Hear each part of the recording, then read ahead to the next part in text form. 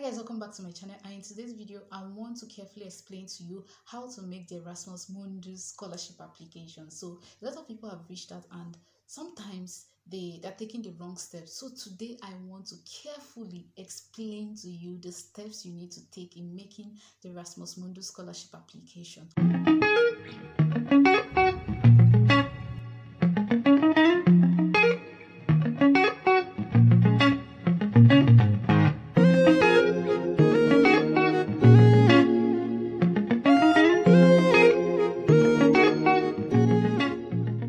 Now, I previously made a video on things you need to know, things you need to, steps you need to take before making the Erasmus Mundus Scholarship Application. I would recommend you go see the video if you've not before you continue with this video. Now, I'm going to be putting the link somewhere here or here for you to see the video. I recommend that you should see it before you continue with this one. Now, how do you apply for the Erasmus Mundus Scholarship?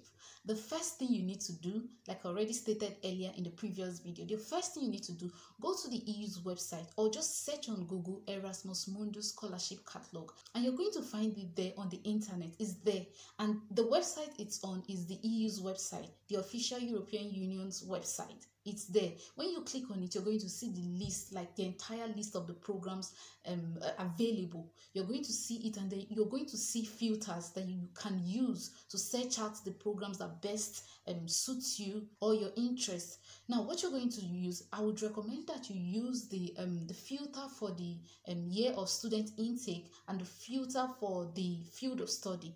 These are really two important filters that I think you should use. The other filters might, get you confused depending on which part of the world you're applying from. It might get you confused, but I would recommend year of intake, particularly year of intake. All the programs for that year would be out there, and you're going to go through it one after the other. You can furthermore narrow your search by using the field of study. Maybe you're in economics, you're in physical sciences, or you're going to see the different list of fields there.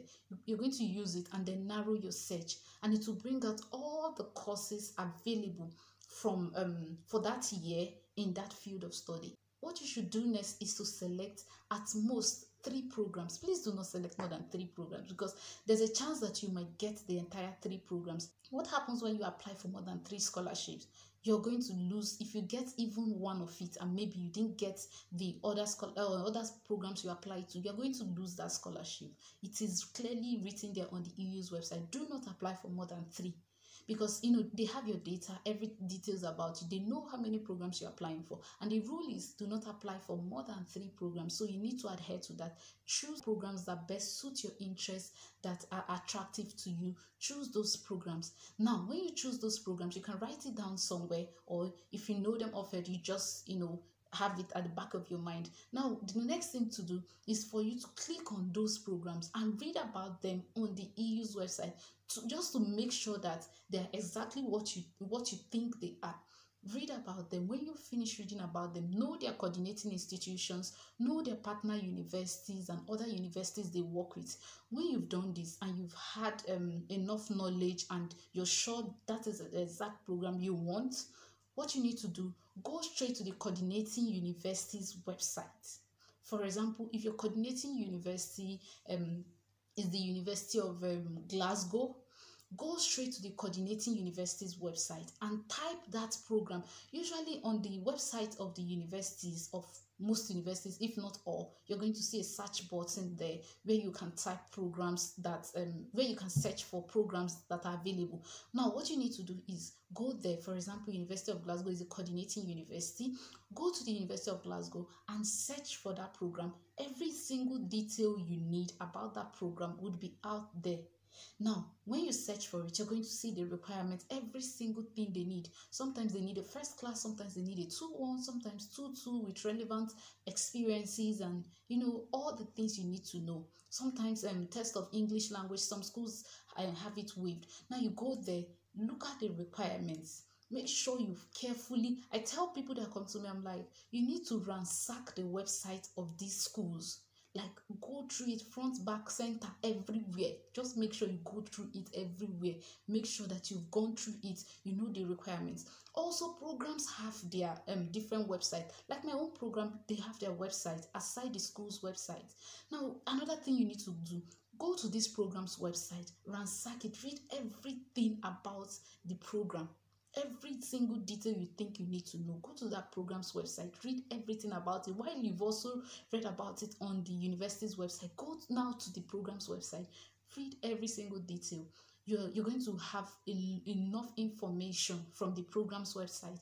Go there, read about it, their requirements. Some of them allocate marks or points to maybe test of English. Some do not allocate marks or points to test of English. It's just a general school requirement. So know that the important thing and the good thing about Erasmus is that they usually tell you the different points for different your different eligibility criteria, different points for it.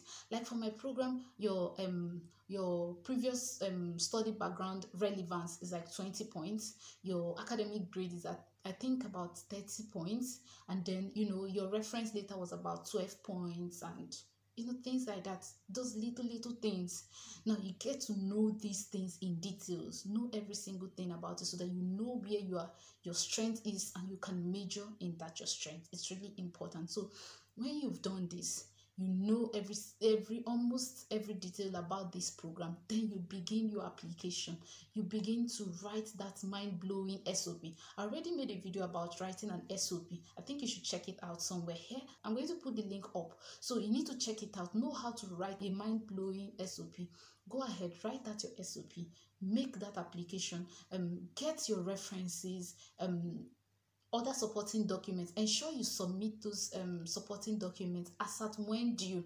Do not wait for time to pass by you, and then that's when you want to submit your relevant documents or supporting document. Do not do that. Ensure by the deadline, when you're being asked to submit those documents, you do that. And when you've done all this, made your application, sent in your application, the next thing you need to do is, if you want to apply for other ones, go back and begin afresh to apply for a different scholarship. Like I stated earlier, you can apply for at most 3 scholarships. You can take your chances for applying for the entire 3 scholarships. You can apply for those programs and their different scholarships. You can do that. Now, when you've done made your application, sent in your application, another thing is you need to sit back and know whether your program will conduct an interview, or maybe an aptitude test, or maybe a Skype call for, just to get to know you and all that. If they will, you need to prepare for your Skype interview. You need to prepare for your test. You need to sit back. What are these people? What is expected? And now you also need to reach out to maybe people that have gone ahead of you and ask, okay, look at what I've done. Look at how far I've gone. What do you think I should do? Look at my requirements and all that. You need to put in work, and trust me, if you take these steps, if you do these things while applying for your Erasmus scholarship, you're going to clinch on at least one scholarship. Take these steps, do these things you need to do.